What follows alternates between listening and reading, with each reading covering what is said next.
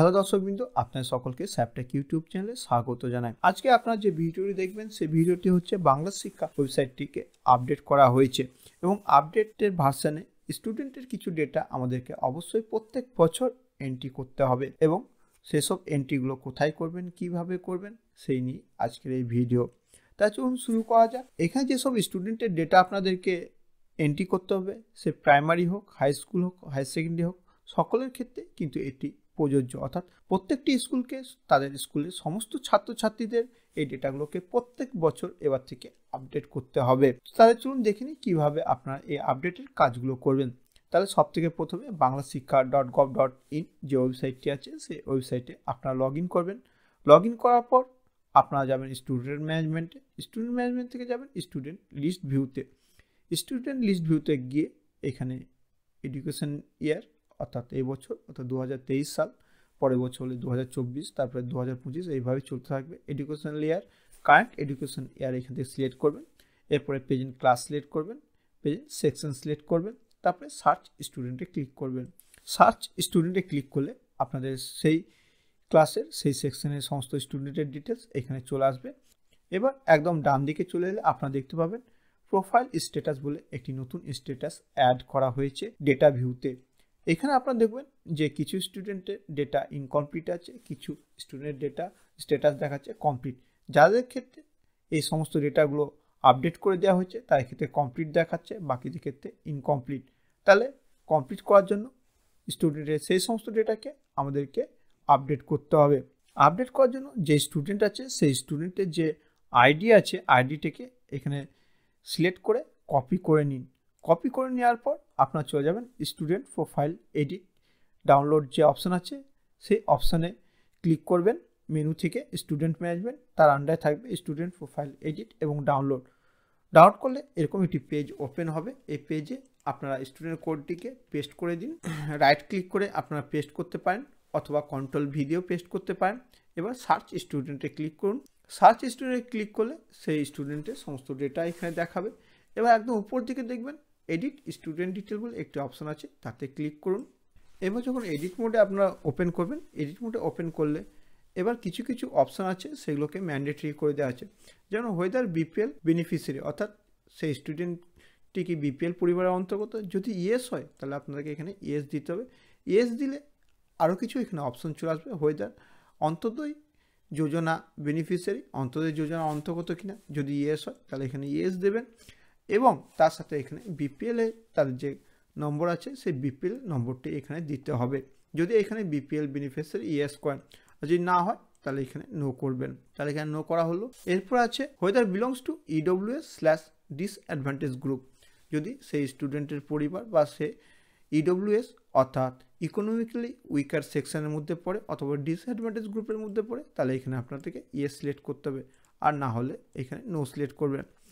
এরপর হচ্ছে nationality already থাকবেই। Is this child identified as out of school child, সেই স্টুডেন্ট কি স্কুল ছুটের দলের মধ্যে পড়ছে, যদি হয় তাহলে এখানে ইয়েস দেবেন, না হলে এখানে নো দেবেন। তাহলে এখানে নো দিলাম কারণ সেই স্কুলে রেগুলার আসে। এরপর নিচে চলে আসুন, এখানে অ্যানুয়াল ফ্যামিলি ইনকাম। আগে এটি ম্যান্ডেটরি ছিল না, কিন্তু এখন এটি ম্যান্ডেটরি করে দেওয়া হয়েছে। তাহলে এখানে আপনাদেরকে অ্যানুয়াল ফ্যামিলি ইনকামটিকে অবশ্যই বসাতে হবে, সেটি এখানে বসিয়ে দিলাম। এরপরে আরেকটি নতুন সেকশন এখানে অ্যাড করা হয়েছে, সেটি হচ্ছে enrolment detail of student in present school for current year.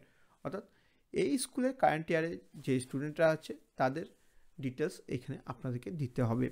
তার মধ্যে এখানে admission number, status of student, academic year of schooling, এই স্কুলে তার স্ট্যাটাস কি, সে কি অঙ্গনওয়াড়ি বা সিসি সেন্টারে নান অর নন স্টাডিং আগে পড়তো না, studies at current school or same school, অর্থাৎ বর্তমান স্কুলে সে আগে পড়তো কিনা, আর স্টাডিজ অ্যাট আদার স্কুল, অন্য স্কুলে সে পড়তো।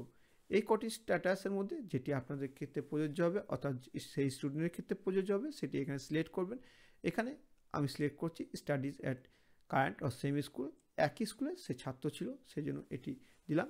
এটি দেওয়ার সঙ্গে সঙ্গে এখানে আরও কিছু অপশন চলে আসবে। তার মধ্যে একটি হচ্ছে in the previous class studies whether appear for examination, আগেরবার পরীক্ষার জন্য অ্যাপিয়ার হয়েছিল কিনা, সে যদি পরীক্ষায় বসে তাহলে অ্যাপিয়ার, নাহলে নট অ্যাপিয়ার। তাহলে এখানে অ্যাপিয়ার দিলাম।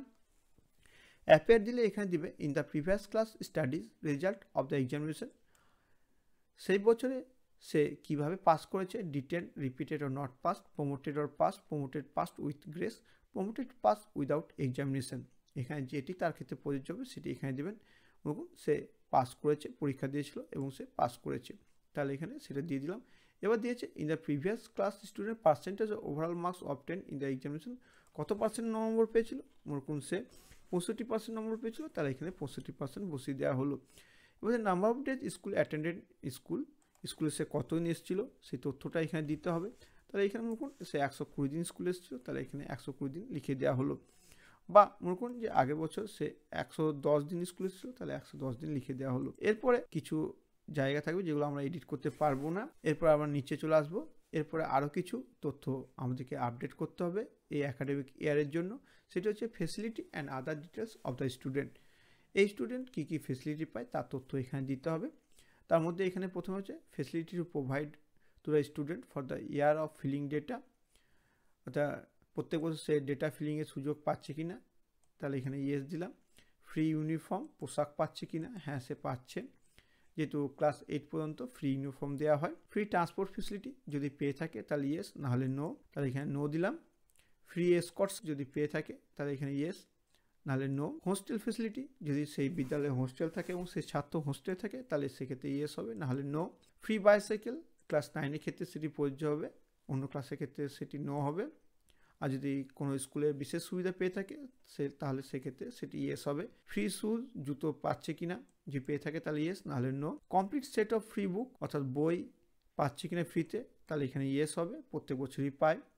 ফ্রি এক্সারসাইজ বুক, খাতা পাচ্ছে কিনা, সেটি ইয়েস হবে।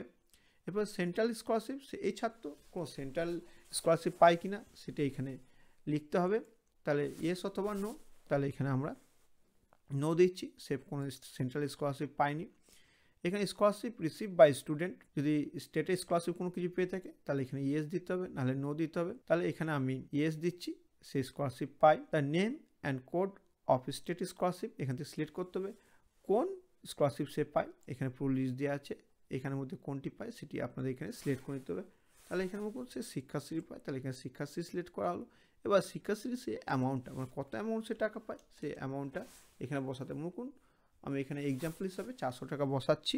আপনারা জেনে নেবেন যে স্টুডেন্ট আছে সেই স্টুডেন্ট কোন স্কলারশিপটি পাচ্ছে এবং সেই স্কলারশিপে সে কত টাকা পাচ্ছে সেই অনুসারে আপনাকে এই টাকাটা বসাবেন আপনারা। এরপর হচ্ছে আদার স্কলারশিপ, আদার কোনো স্কলারশিপ যদি পেয়ে থাকে তাহলে এখানে ইয়েস করবেন। এখানে ইয়েস করলে কিন্তু সেই স্কলারশিপে সে কত টাকা পায় প্রত্যেক বছর সেই অ্যামাউন্টটা এখানে দিতে হবে, আর যদি না পেয়ে থাকে তাহলে এখানে নো। এরপর দিতে হবে whether the child has been স্ক্রিনড as attention deficit hyper active disorder, অর্থাৎ ADHDর অন্তর্গত কিনা, অর্থাৎ স্ক্রিনে সে ধরা পড়েছে কিনা, যদি ধরা পড়ে থাকে তাহলে সেক্ষেত্রে ইয়েস হবে, আর যদি না হয় তাহলে এখানে নো হবে।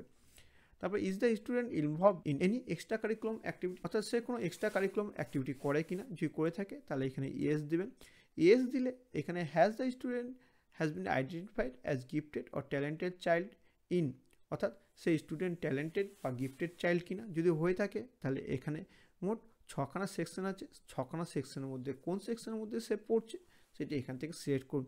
তার মধ্যে হচ্ছে mathematics, language, science, art, sports এবং টেকনিক্যাল। যদি ট্যালেন্টেড হয়ে থাকে তাহলে সেক্ষেত্রে এখানে সেটি ইয়েস করবেন। ইয়েস করলে পরে এখানে আরও একটি অপশন পাবেন, সেটা হোয়েদার প্রোভাইডেড মেন্টর, তাকে মেন্টর প্রোভাইড করা হয়েছে কিনা, যদি হয়ে থাকে তাহলে ইয়েস, নাহলে নো। আর যদি সে কোনো প্রকারে এক্সট্রা কারিকুলার অ্যাক্টিভিটি করে না তাহলে সেক্ষেত্রে এখানে নো হবে। তারপরে whether the student participate nutrients camp, কোনো নিউট্রিয়েন্টস ক্যাম্প সে পার্টিসিপেট করেছে কিনা নিউট্রিয়েন্টস ক্যাম্পে, যদি ইয়েস হয় তাহলে ইয়েস দেবেন। ইয়েস দিলে দুটো অপশান আসবে, স্টেট লেভেল এবং ন্যাশনাল লেভেল, সেক্ষেত্রে ইয়েস অথবা নো সিলেক্ট করবেন, আর যদি না করে থাকে তাহলে এখানে নো। তারপরে has the student appeared in state level competition, olympiad, national level competition, state কিংবা ন্যাশনাল লেভেল কোনো কম্পিটিশনে সে গেছে কিনা, তাহলে যদি ইয়েস হয় তাহলে এখানে ইয়েস সিলেক্ট করবেন, আর যদি না হয় তাহলে এখানে নো সিলেক্ট করবেন। তারপরে does the child participate in NCC, NSS, scout, অর্থাৎ এনসিসি, এনএসএস ইত্যাদি কোনো কিছু করে কিনা, তাহলে সেক্ষেত্রে ইয়েস করবেন, আর যদি না করে তাহলে এখানে নো। এরপর আছে getting free education as per RT act, RT act অনুসারে সে ফ্রি এডুকেশন পায় কিনা, হ্যাঁ পায়।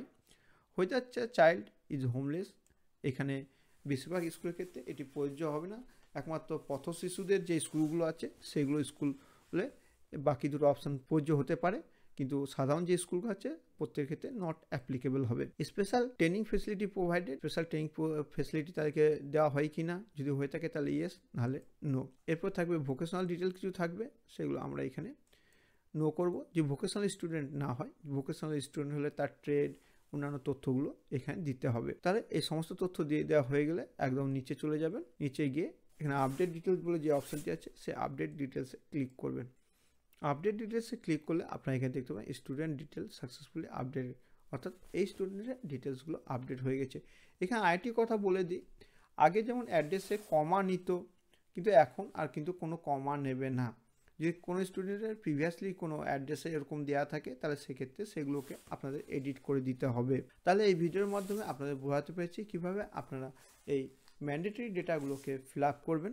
স্টুডেন্টের এই ডেটাগুলো সেভ হয়ে গেলে আপনারা যেখানে আগে ইনকমপ্লিট দেখছেন স্ট্যাটাসে, সেটি দেখাবে কমপ্লিট।